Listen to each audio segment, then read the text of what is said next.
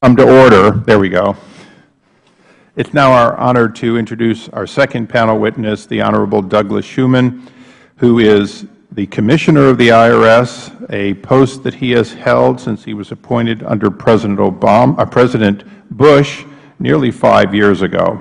Welcome. Pursuant to our committees, I would ask you to rise and take the oath. And raise your right hand.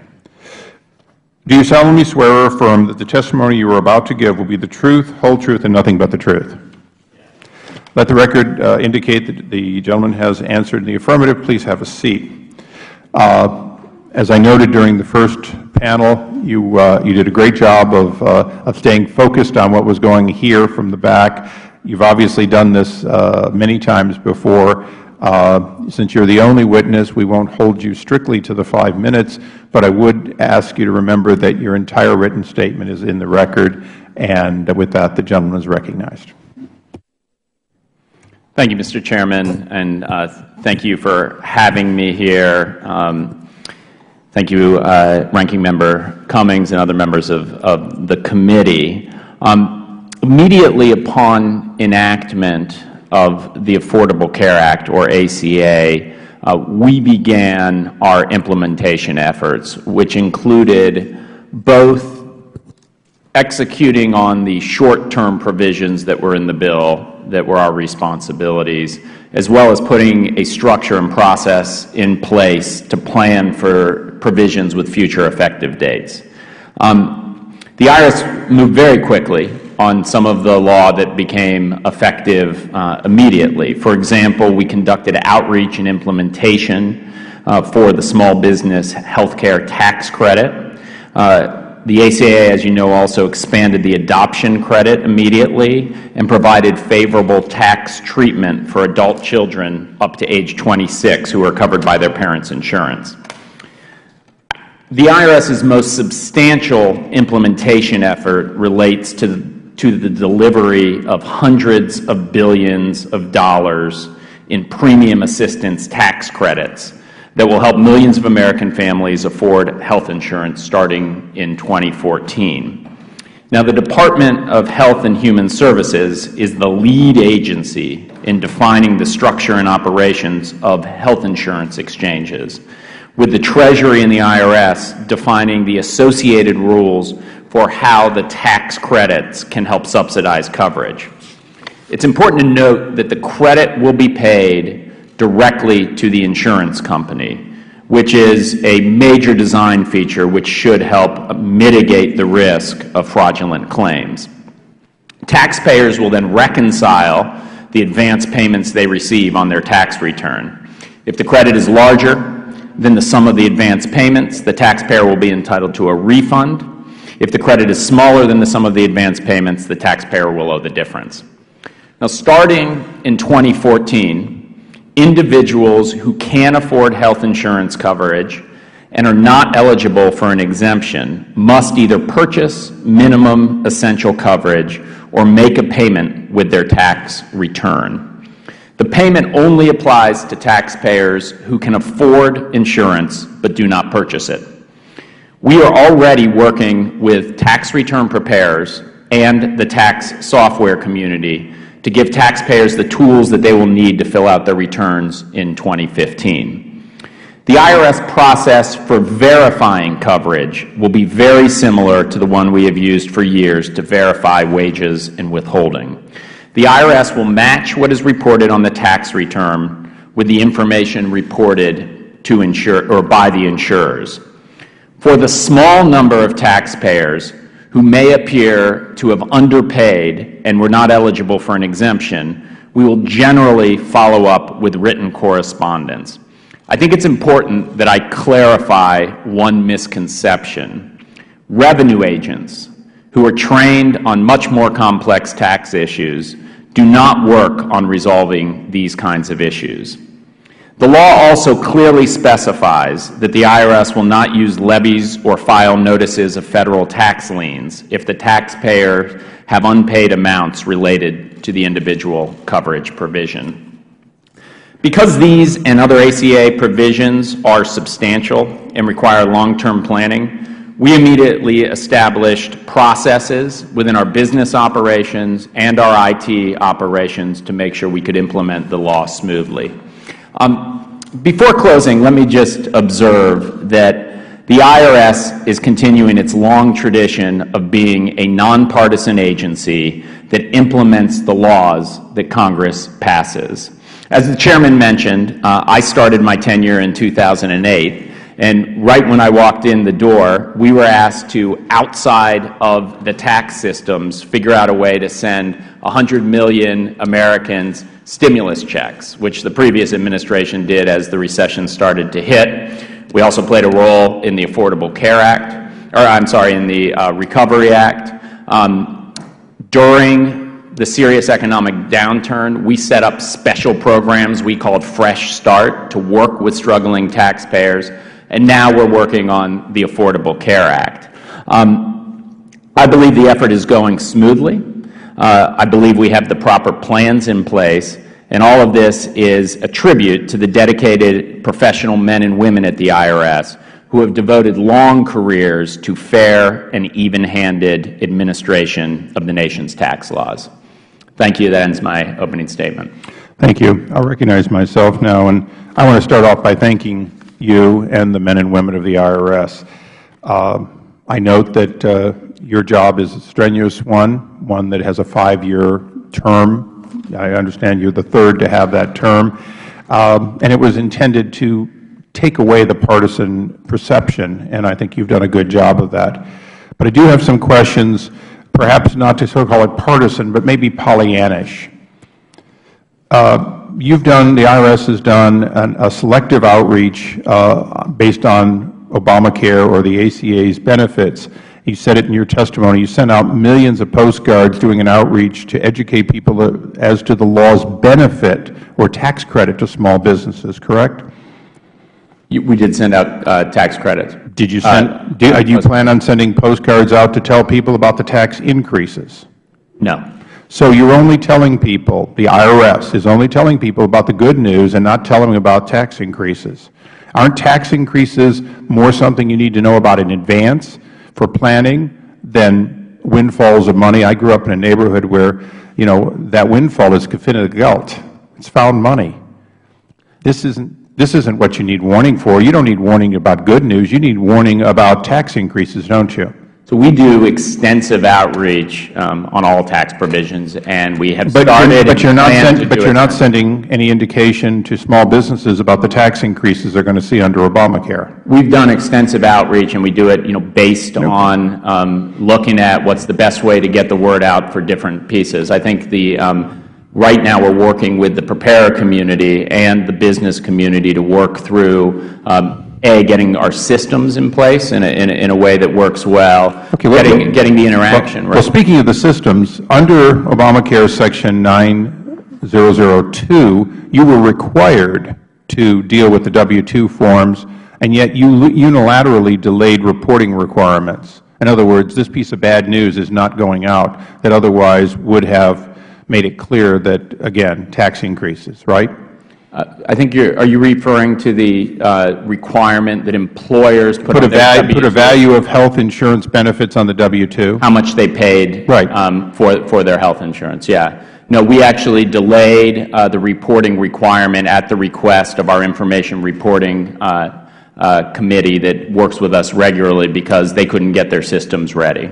They couldn't get their systems ready. We had a lot of feedback from the business community. Well, let's go through that. There's Paychex and what's the other big one?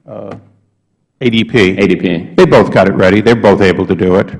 So I'm trying to understand. This was something that I think many people who want folks to understand. This is sort of the bad news again. This is letting people know how much is already being paid in. The question is, where did you get the authority to unilaterally delay? So you're saying it's based on not being ready, and yet the vast majority of these things would have, you could have allowed a waiver and yet still implemented for those who were ready. And if someone was using Paychex or ADP, they would have been ready and it would have happened, right? That's not my understanding. So my understanding is that this reporting, which I guess I'm confused about it being bad news. This is just saying how much your current employer pays for your health insurance. Well, most Americans have no idea that health care costs as much as it does. This provision was one that I think Republicans wanted genuinely in there so people would understand just how expensive it is, how much is already being paid for. Having over the years had employees who left who were shocked when they had to pay their COBRA and they wanted to know what was wrong, and the answer was, well, we were paying 90% of it. Now you see what was not tax, you're not seeing from a tax standpoint. Let me go through just one or two more questions.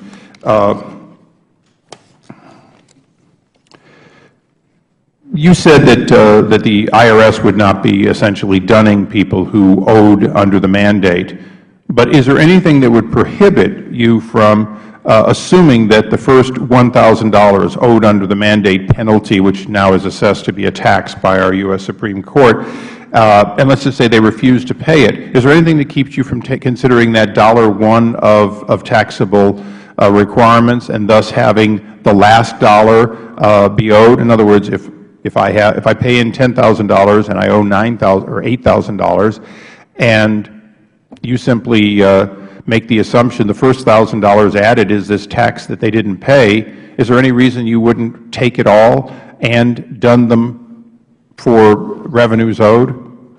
Is there anything that stops you from doing it? Let me try to answer the question. I'm not sure I understand it.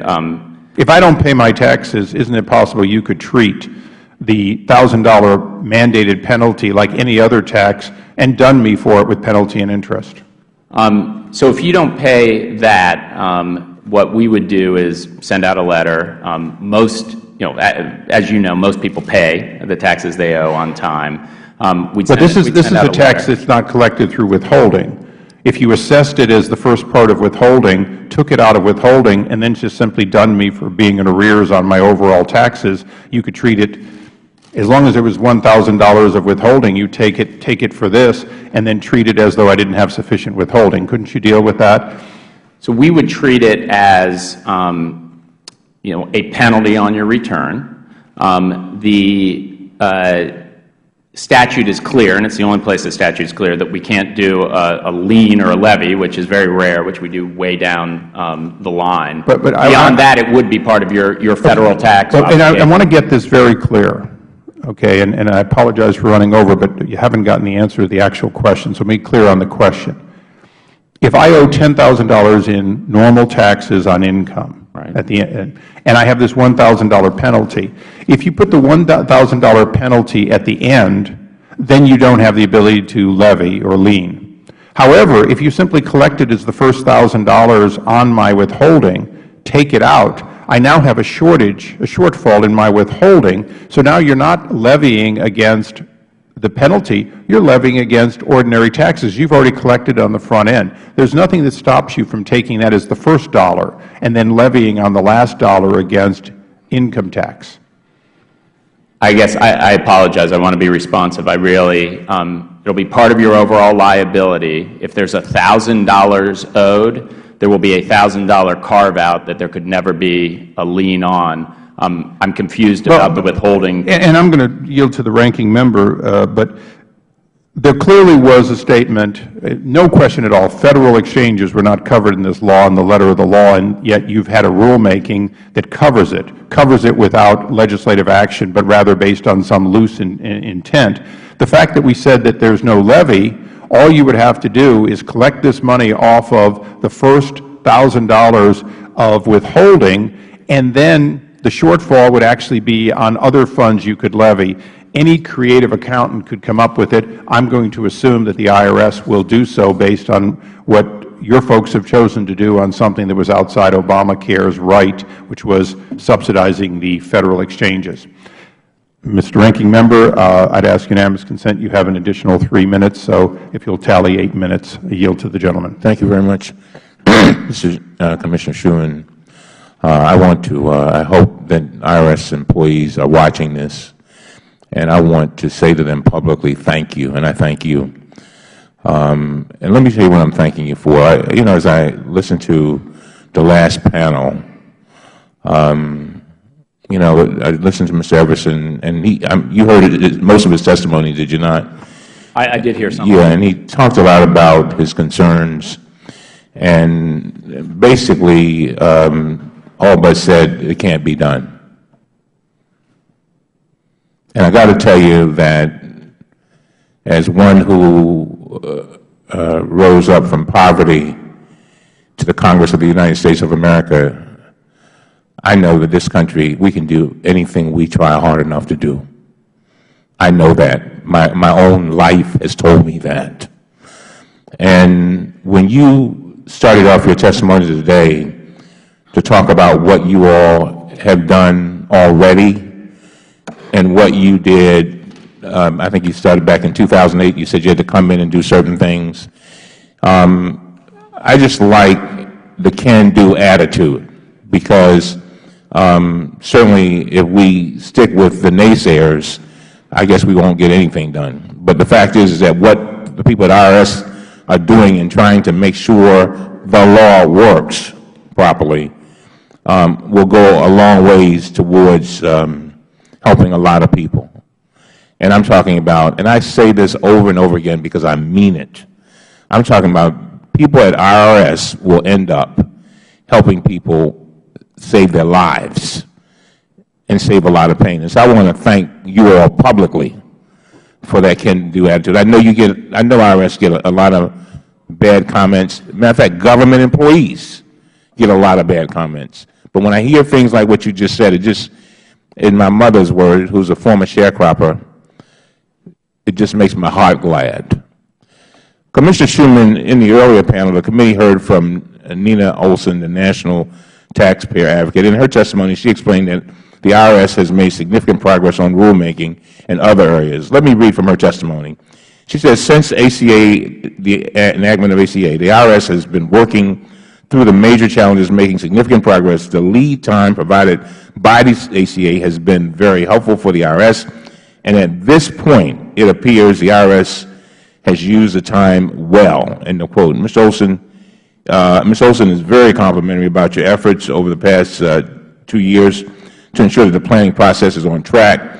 I would like to know your perspective. How did you approach the planning process over the past 2 years, and how would you evaluate your own efforts to date? Well, the one thing, while the ACA is a substantial undertaking, the tax provisions for the IRS, I come from a business background, and the one thing I'd say generally is that what you need is proper planning, enough lead time, and proper resources to implement things. In the world of tax, we've gotten used to, unfortunately, late legislation, retroactive legislation, and the one thing this law affords us is plenty of time to do implementation right. We had to scramble to get some of the things done, some of the things that the Chairman referenced and we talked about, but the major pieces of the legislation where we have the most work to do, like setting up our infrastructure to make sure we distribute tax credits, the premium tax credits, in conjunction with the exchanges, we had multiple years to do. And so, there's always room for improvement, but I think our team, both our team who had to work to do the planning, do the immediate implementation, and then build the IT systems, I think they're well on track and doing, a good job. So I'd give them a pretty good grade. With that said, we got to keep our eye on the ball. And with any piece of tax legislation, we need to make sure that we take it through and implement at the end. Well, I hope that they know that they have a lot of grateful people who appreciate what they're doing.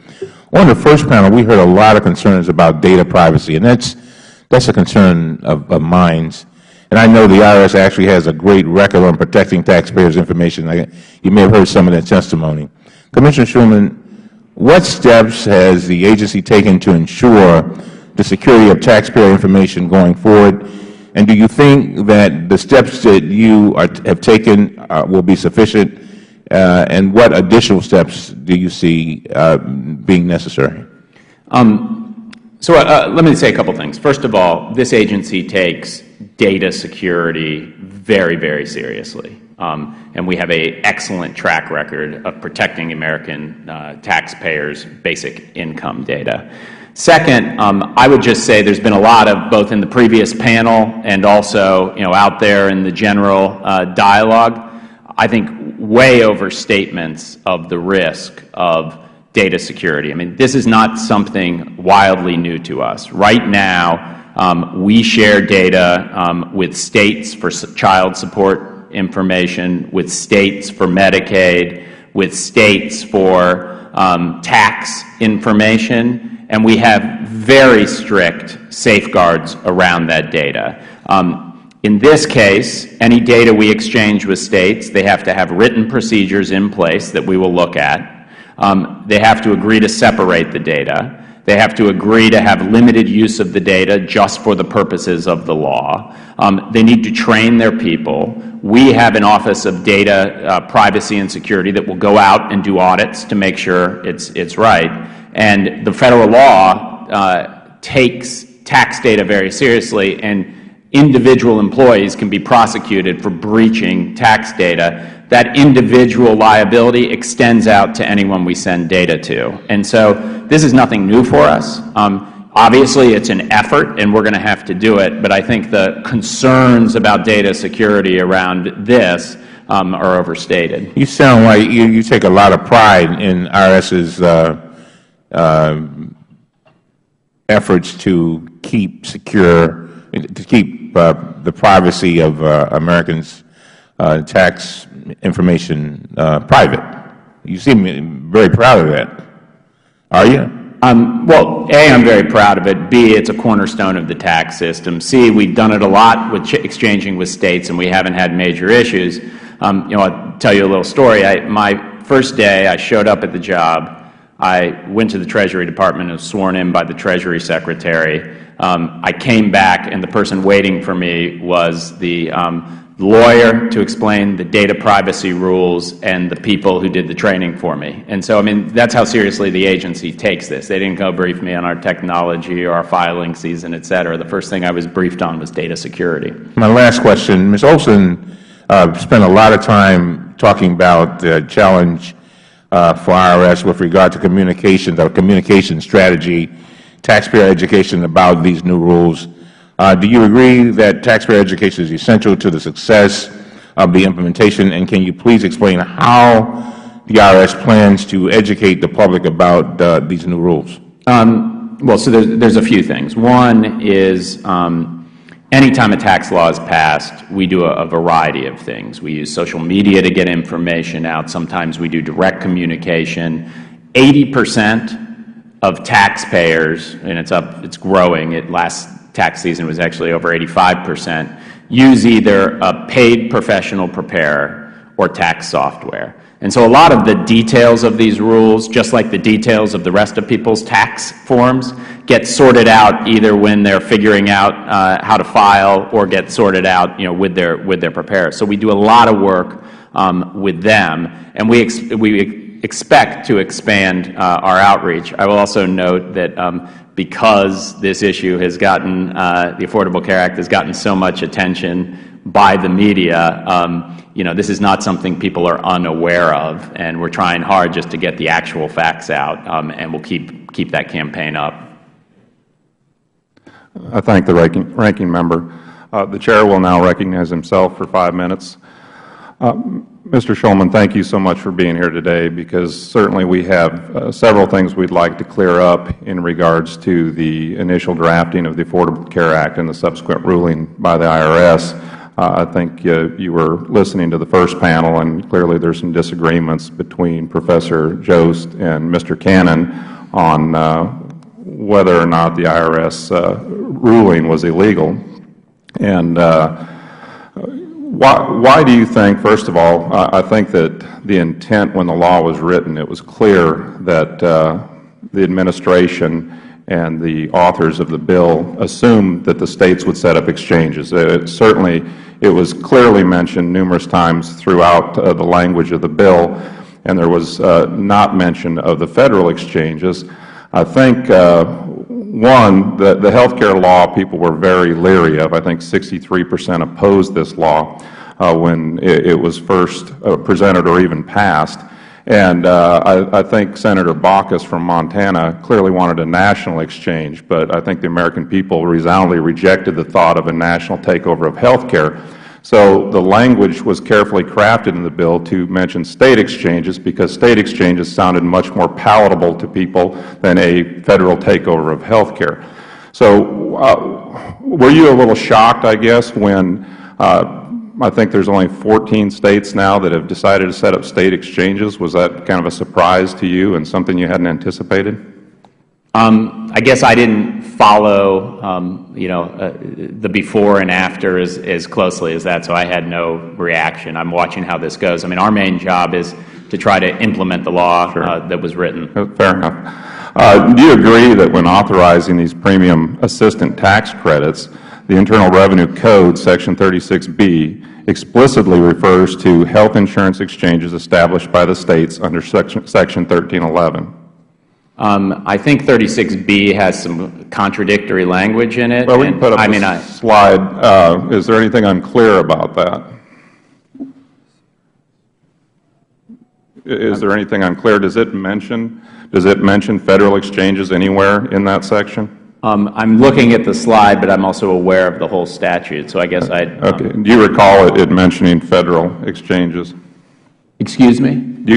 Are you aware that does it mention Federal exchanges or just State exchanges? Anywhere in 36B, yes. In 1311, that's the slide. Or that's not the slide. We have another slide, but... I guess I watched the first panel and would agree that there's a lot of disagreement, and we obviously looked at the total statute and think we came to the correct legal reading. Okay. The plain meaning of the Rule 36B, it is possible that the Court could read the phrase, an exchange established by the State under 1311 of ACA. This was the CRS ruling that the gentlelady from New York referred to in the first panel. It said that the exchange could be clear to not include an exchange establishment by the Federal Government. Indeed, the language seems to be straightforward on its face. Are you aware of that CRS ruling? I'm not aware of that. Okay. Well, do you agree that when authorizing those tax credits, the IRS or the IRC repeatedly refers to exchanges established by the State under Section 1311?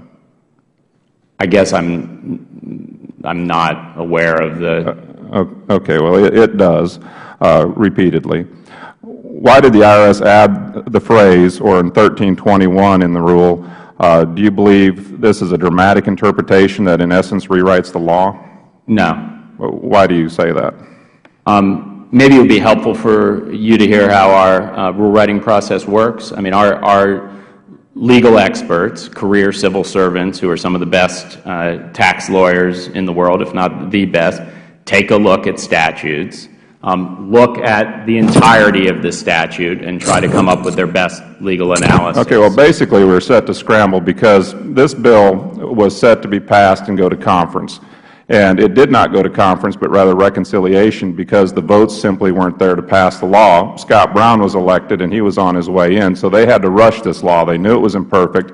They knew that they couldn't force the States to set up exchanges.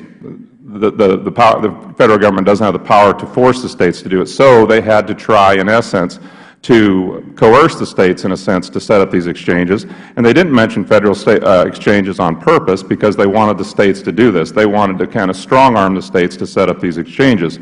And they knew that they had to put out a bill with this language that was imperfect, because if they didn't do it before the end of the year, and they did it on Christmas Eve, then they were going to have to deal with probably not passing the law at all.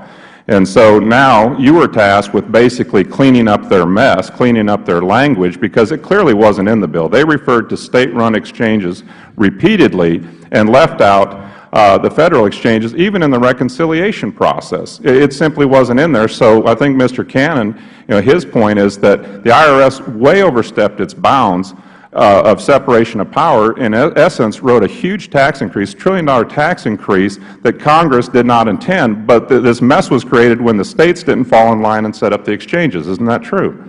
No. Why do you say it's not true? It clearly is. I just disagree with Mr. Cannon. I think that this was the correct reading of the law. I have no idea what the reference is to a tax increase, but we're not concerned with that. Our job. Okay, you understand the statute. Does the statute ever say that tax credits are available in Federal exchanges? Does it ever say that? There are sections of the statute that directly talk about a federally run exchange. Can you tell me where? Information to the IRS. In Section 1401, which is the same as 36B, there's reference about information reporting of premium tax credits to the IRS from the Federal exchange. And so, I fully understand that you've got a view on this and that we disagree. I think the law professors before, on the panel before, fleshed out the arguments on both sides. Our legal experts came down on the side that we came out with. Well, I mean, yeah, I clearly disagree with you because we know what the intent was. We know why this all came about, and I don't think the argument was clearly refuted. In fact, Professor Jost in several cases rescinded. First, he wanted to call it a drafting error, a Scribner's error. He retracted all those statements because they're scrambling to find a reason to justify what the IRS did. And clearly, this issue is far from over. The companies in the states without state-run exchanges are going to challenge the IRS rule, and this will probably end up in Federal court. I don't think there's any question about if, it's just a matter of when. So I see my time has expired, and I'll yield to the gentleman from Illinois, Mr. Davis. Thank you very much, Mr. Chairman, and thank you, Commissioner. You know, there are a lot of assertions that people make and have made, and they've said that this is in the legislation, this is in the bill, it's going to cause people to do this and cause people to do that. And then when you look, you can't find what they're basing their assumptions on. I know that some opponents of the legislation have claimed that to implement this, that the Internal Revenue Service has got to hire 16,000 new agents, enforcement agents. And you've said on numerous occasions that this is a made-up number with no basis in fact. As a matter of fact, some people have even compared the Internal Revenue Service to the Gestapo, as Mr. Everson pointed out in his testimony on the first panel, which is not only inaccurate, but quite frankly, unconscionable, way beyond the pale, I think. Do you agree that this type of non-information or misinformation is damaging to the image of the agency? And is it true that you're going to have to hire all of these people to enforce provisions of the Act? So we've been incredibly transparent in what we need to implement this law. We put forward budgets and have sent to Congress the last 3 years of information, and then we put forward a budget this year. The budget we put forward this year, 92% of it is for infrastructure and technology to make sure that the Act is executed. And so, referring to this number of 16,000 agents, I have no idea where anyone got that. That's not going to happen. And as I said, the major parts of this law are going to be handled, the compliance aspects through correspondence.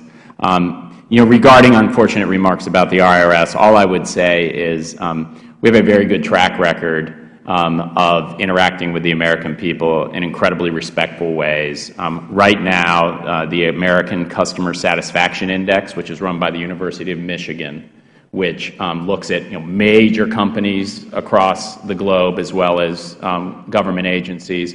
We have our highest rating ever at 73. Most people who interact with us send in a refund return, and within 5 to 10 days get $3,000 back from us. So while I know that the words IRS sometimes conjure up things that people can make scary, the reality is for most people we're a great service organization. So yes, it's unhelpful for people to use rhetoric, but I think our record stands for itself. And when you ask American citizens one by one in things like the American Customer Satisfaction Index, we get very high ratings. There are also individuals who use this invasion of privacy. It's very interesting who some of them are. They're not people that I've known to be protecting the privacy of individual citizens in a lot of other instances and a lot of other ways, but they claim that the Internal Revenue Service is going to have access to individuals' private health information. Is that a need in order to enforce the provisions of the Act? No, absolutely not. I mean, what we will know is, and ask for based on the law is, do you have health insurance coverage? If so, for how many months, and what was the name of the insurance company? Right now, we get information about what's your income, who's your employer, how long were you employed. Do you own a house? Did you sell a house? Was there interest on this house? Do you have stocks or bonds? Did you buy them or sell them? What it is. And so we get lots of information, but we get the bare bones that we need to file a tax return. I think it's been way overstated, our role in health care. I mean, we are basically going to facilitate the financial transactions that make this whole law work, but we're not going to have access to private, individual health care information except for the fact of coverage. Do you see individuals being locked up, incarcerated, liens placed on their homes or their properties or whatever it is that they might own in order to make sure that there is compliance? I mean, the minimum coverage provisions, which say that you either need to have insurance or you pay a penalty, those specifically prohibit liens, levies, criminal prosecution, and so they're treated very different than other liabilities owed to the federal government. So then many of these assertions are quite honestly inaccurate. Well, some of the ones you brought up, yes. Well, thank you very much. My time is expiring, and Mr. Chairman, I yield back. I thank the gentleman. I think being we have a small dais today, I think we can go through a second round of questioning, if you will indulge us. Can you describe the universe of people who will be subject to the new HHS reporting requirements? We understand that it is expected that 20 million people will fall under these requirements. Is that correct? I'm sorry, which requirements? The HHS reporting requirements. I'm not sure what the HHS reporting requirements are, or what you're referring to.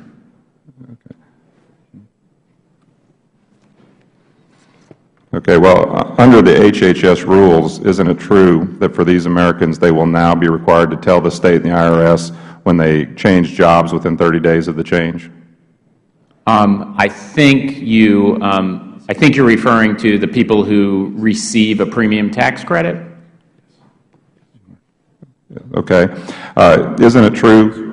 Yes, you are. You are referring to that thing. Okay. So the way the premium tax credit works is people go to an exchange. If they have not been offered affordable health care coverage by their employer, they may be eligible for a tax credit to help subsidize the purchase of insurance. And that's based on a number of factors, including their income. If their income changes, they have an obligation to come back and say that the income changes so that the amount of the credit can be adjusted. Okay, and that's within 30 days? I'm really not aware of the details of when that reporting back to the exchanges are, because that's not a piece of the Act that we'll be administering. That falls with, as you said, HHS and the exchanges. Okay. If they don't report the changes, assume it is 30 days in the window, what are the consequences, and how do you plan to enforce the rule? So the way the premium tax credit works, which I referred to in my opening comments, is people go to the exchange, they determine the eligibility for a credit and the amount of the credit. They receive the credit in advance payment, and that payment's made directly to the insurance company.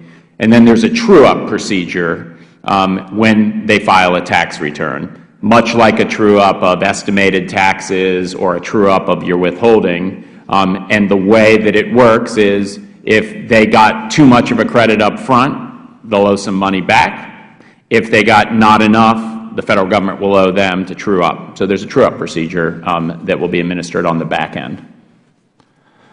According to your July 2010 report, the IRS has fallen short of providing adequate taxpayer service in important areas.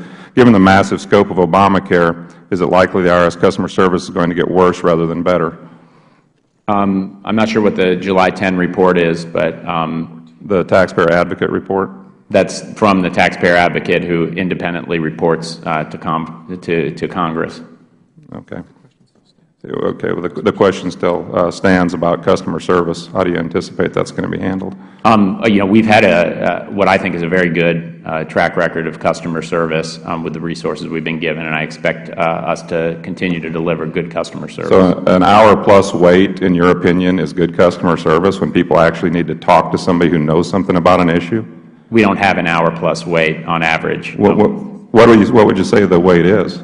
It depends when you call.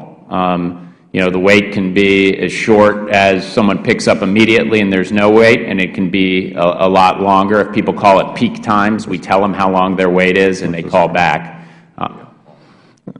From the National Taxpayer Association, for calls that require issues of expertise, the IRS track record is even worse. In March 2012, taxpayers calling IRS Tax Protection Unit only reached IRS 11% of the time after an average wait time of 1 hour and 6 minutes. This was a very specialized line that had just been set up. It was understaffed at the very beginning. Once we became aware of the problems, we put new people on, and the year we've averaged 90%. Okay. So that's a very short point in time, and when we see issues, we correct them. Okay. Well, I mean, I understand having pride in the agency that you oversee, but you can look in the camera and tell all the Americans watching that you feel that the customer service within the IRS agency is good.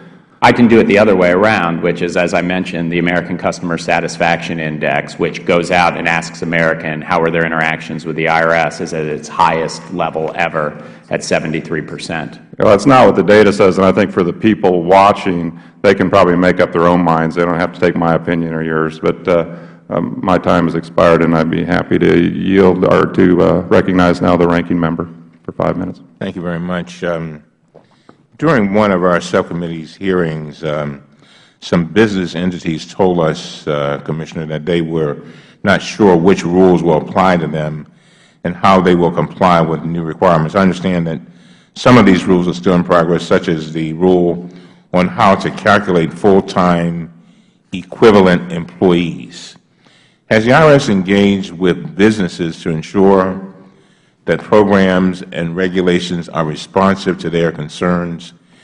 And number two, are there still misperceptions about IRS's role in implementing the health care reform bill? To the second one, anytime there's a major tax bill, we need to educate people, and frankly, until you start actually implementing, that's when people really focus their mind and understand. With that said, we've been having extensive dialogue with the business community about the employer responsibility provisions of the law that we need to administer. As you mentioned, there's a couple things. One is there is a misperception that every business is subject to this. 96% of Americans' businesses have less than 50 employees, and those people are totally exempt from the coverage requirements under the Affordable Care Act. Second is we've really focused our time trying to put guidance out to the business community. So there's this notion of you need to have 50 full-time equivalent employees in order for the provisions to kick in. And so there's obvious questions about, okay, what's a full-time equivalent? What if I have 49 and then it goes to 50? What if somebody went from full-time to part-time? We've tried just to be very responsive. And so we have a look back that says you can look back a year and say, what did it look like the last year? And then you get a safe harbor for the next year so that people aren't going to continually be having to wrestle with this. And so, in the Affordable Care Act, but also really in any time there's a major tax provision that's going to affect businesses, we have extensive dialogue with the business community. And what we try to do is make sure we put clear rules in place that will allow us to implement the law in the least burdensome manner possible to the business community. Commissioner, as you mentioned earlier, the IRS will be involved in distributing billions of dollars in premium tax credits for people buying insurance in the exchange and administering the minimum essential coverage provisions of the Affordable Care Act. Therefore, the IRS will be in a position of verifying information provided by third parties, such as insurers. Can you tell us a little bit about your real-time tax initiative, and what is it, and when does it begin? So I guess two separate things. Yes, we're going to get information from insurance companies, information reporting, very similar to what we get from brokerage companies today, banks, about interest information and home ownership and interest information from there. The real-time initiative is really something kind of apart and separate from this. That's basically a concept that I've laid out that says a lot of the tax system runs after the fact, meaning people file, we then later match returns and we send them letters, that we actually think we could have a much less burdensome system for the American people, and one that actually led to better compliance as well, if we could get information returns at the same time as the tax returns, and any time there was any confusion, clear it up.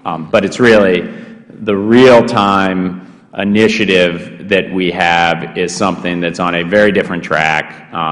It's something that's just in the discussion phases, and we're getting lots of input, and it's really very separate from Affordable Care Act implementation. Well, I'm going to, just as my last question, the Chairman just asked you to look into the camera and talk about something.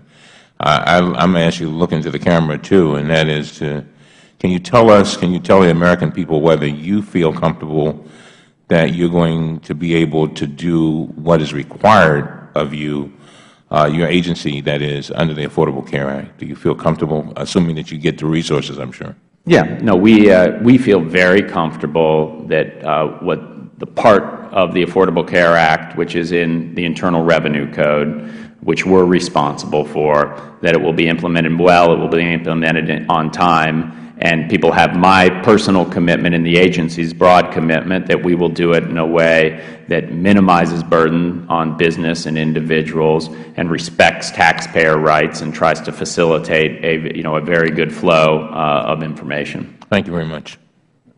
Thank you. And for the third round, we'd like to go back to the exchange rule a little bit.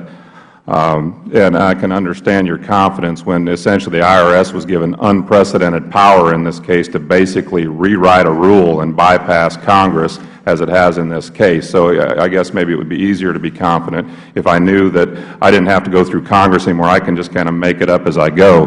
But can you specify the exact language that says the subsidies go to exchanges created by the Federal Government? So a couple things. First, on your comment, we exercise the rule-writing authority that is delegated to the Secretary of the Treasury in every tax bill, and that's what we did. And there's actually a process in this country that allows Congress to write the laws. We interpret them through rule and implement them, and if there's a disagreement, there's always the courts. And so I don't think we have any special power under the Affordable Care Act that that we don't have any time that we do rule writing. I think, you know, I'm happy to, Section 1321 talks about the Federal government will stand in for the state at times. Section 1401 okay, well, stop there. talks It about, says it may stand in, but it doesn't say it can issue tax credit, premium tax credits, and it can't imply the tax against the employers. It doesn't say that, does it? Section 1401, the second site you were asking for, is saying that each exchange, and explicitly references the Federal exchange, shall report information to the IRS regarding the premium credits that it pays. And so I very much agree with you that there's some contradictory language.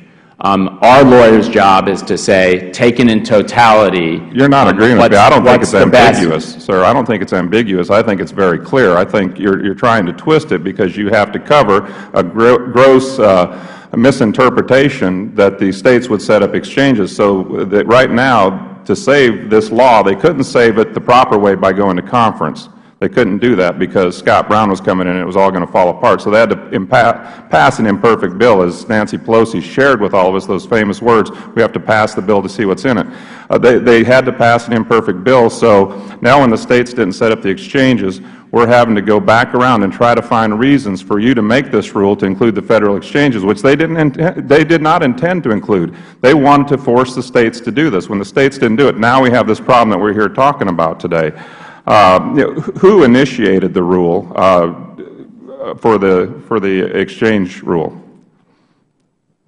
Did the rule initiate at IRS or at the Treasury? The way our rule writing works is that lawyers at the IRS look at statutes, come up with their best interpretation. I have to sign off on rules, as does the Assistant Secretary of Tax Policy. How many times did you meet with the Treasury to discuss this rule? Excuse me? How many times did you meet with the Treasury to discuss this rule? I meet with the Treasury Department of Tax Policy and their leadership on a regular basis. I have no idea how many times we actually talked about this rule. We talk about a lot of things. The tax code is very big and very complex. It is, and it needs to be reformed. Was there any pressure from the Treasury Department to issue a rule that went beyond the statutory authorization? I never felt any pressure on this rule. You know, my judgment on the rule was based on speaking with our lawyers and coming up with what we thought was the correct legal reading. Okay. Have you ever done anything like this before? Excuse me? Have you ever done something like this before? The Commissioner of Internal Revenue Service is continually consulting with the lawyers of the Internal Revenue Service and putting out regulations to interpret statutes. It's a major part of the job. Okay, Mr. Shulman, and I know you're just trying to do your job. We'll just close with one last question. The IRS will be responsible for collecting thousands of dollars from employers under the employer mandate. If the IRS makes mistakes, how can employers protect themselves from having to pay hundreds of thousands of dollars in error?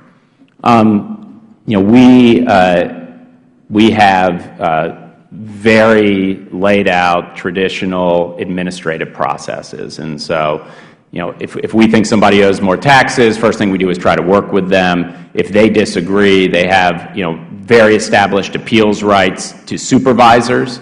Then there's actually an administrative appeals process, our Office of Appeals, and then there's always the courts. And so there's a lot of avenues for people to disagree with us, and that's, you know, part of this country. Okay, so you're saying that the plans for an appeal process for employers is already in place? It'll be, you know, plans that we have, you know, it's not plans, it's procedures that we have in place, long-established procedures to make sure the tax code is administered in a fair and even-handed manner. So we don't really know how employers will be able to appeal their penalties at this point? If a penalty is assessed, most people voluntarily pay. If they disagree, whoever made the determination for the assessment, they can always talk with their supervisor, and those processes are well enunciated in the Internal Revenue Manual. They can then go to our appeals function, which is an independent function, much like an administrative court inside the IRS. And if they still disagree after those two steps, they can go to the courts. Okay. Identity theft is a big problem, and information sharing in Obamacare makes it worse. That's a report that just came out from the IRS today. That's incorrect. Identity theft is a problem in this country, but there's never been an allegation that there's a problem with information for identity theft coming from the IRS. Okay. Well, this is the text from the ruling issued today. In a new report to be issued Thursday, the Inspector General for the IRS says that tax thieves are stealing the identities of taxpayers and filing bogus returns on their behalf and collecting fraudulent refunds as a result. That's about $21 billion in fraudulent tax refunds over the next 5 years. Are you not aware of that? I'm aware of that report, but I want to be very clear. People get their purse stolen in a mall. Someone has personal information, and then they file a return with us. Or someone has access to an employer database, and they steal information and file a return with us. There's no allegations in that report or other places that information is being taken out of the IRS for identity theft purposes. And I would further, I've read that report. Okay. That report is very clear that the problems with identity theft mostly are systemic, and there's a variety of things that we've asked Congress to do to give us powers that haven't passed. Okay. So you don't think it's possible that with all the new information you've got to collect regarding Obamacare that this problem could get worse? I think connecting identity theft as a problem in this country and the Affordable Care Act would be totally irresponsible to connect those two. Interesting. All right. Well, I tell you what, thank you very much for your testimony and your patience in going through 3 rounds of questioning. I would like to thank all of our witnesses today for taking time from their busy schedules to appear before us today, and the committee stands adjourned.